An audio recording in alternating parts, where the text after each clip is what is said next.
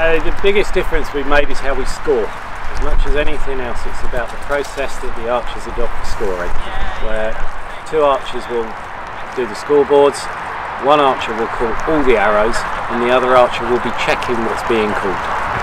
And I think that's the most important one, and therefore everybody's being safe at a distance from the targets. And then when you take the arrows out, you're actually taking your own arrows out, marking your own arrowheads. That's worked really, really well today. That's been well done.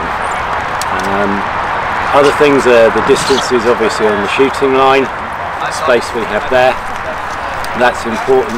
And about maintaining those distances behind the shooting line and making sure you're keeping those social distance measures in place while you're waiting your turn to shoot.